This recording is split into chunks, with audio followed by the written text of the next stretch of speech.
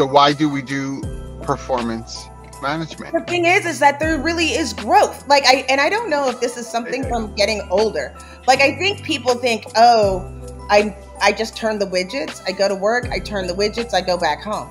Without thinking, is this the best way to turn the widget? This is a way that can make it easier for you. This is a way, by the way, we didn't even want you to turn the widget.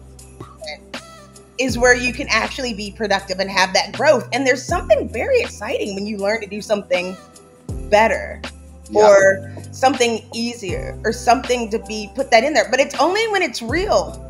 I have to say, and I think this is one of the sort of litmus tests that I'd encourage people to use, and certainly I try to use it not only within Humoriso, but for those clients that we support. If you are substituting corrective action or discipline with performance management, that's what it means to you, then that is always what it's going to be, is the negative.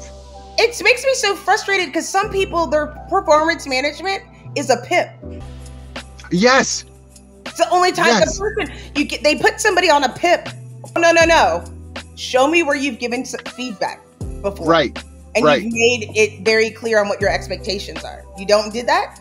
No PIP.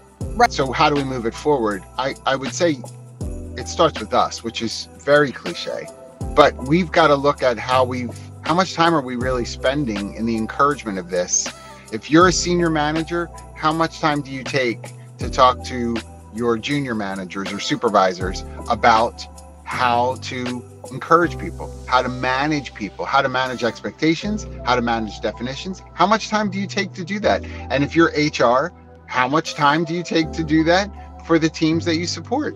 I also, when I'm giving bad news, I send an agenda, a minimum of 24 hours in advance, so that they can mentally get whatever it is and get prepared. When I'm going to talk about that comment you made in that meeting yesterday. Yes. Super exciting. But thank you all so much. Our millions of fans that have joined us today. Bye, monkeys. Bye, monkeys.